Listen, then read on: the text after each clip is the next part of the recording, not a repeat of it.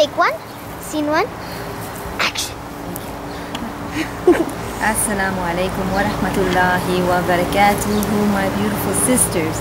I thank you for tuning into Muslim Fitness Channel. I'm sitting outside taking a break from my morning's chores, cooking for the family. My daughter's stepping on the grass, making crunchy noises, and it's irritating me, and she's making me lose my concentration. I'm gonna boot her out of the video soon if she doesn't stop.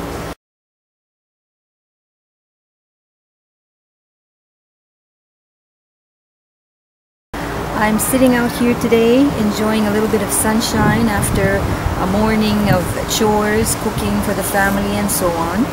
And I decided it would be a good time to talk to you about vitamin D. Some of you have asked me about it. So primarily the function for vitamin D is for the proper assimilation of calcium. Okay, so it promotes the absorption of calcium by the body, and calcium is really important in developing, building and maintaining strong teeth and bones. So essential vitamin D. The recommended doses depend upon the age groups, and you can get that information from your doctors for sure. I'll talk to you about the sources of vitamin D. The number one source is the sun.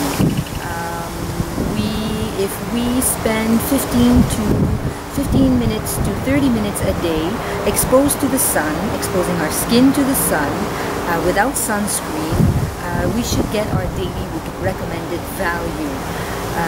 So I recommend highly that you take breaks during the day and play outdoors with your kids, or go for a walk when you need a break, or just have your coffee outdoors. If you're working, take your 20-minute break. Go outside, sit on a park bench. It's a good idea and it feels great.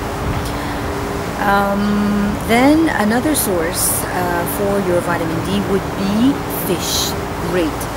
You can find it in fishes such as salmon, mackerel, sardines and tuna. So these are your other choices, and they are high in content of vitamin D.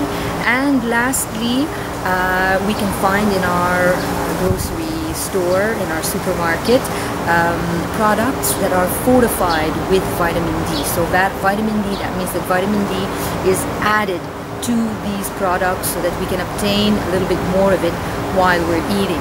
But the concentrations of this vitamin D is not really high, so you'd have to eat a lot of foods to obtain your daily value, which in turn would probably make us gain weight. So it's not the favorable type, but it's a good top-up type, and it's better than nothing. So I recommend you go outside and play, enjoy life, or eat fish on a regular basis. Anyway, we're supposed to be eating fish 3 times a week minimum, so you can get your vitamin D from that source easy. I hope that the information that I provided will help you, and I wish you good luck and have a great day. Ma salama.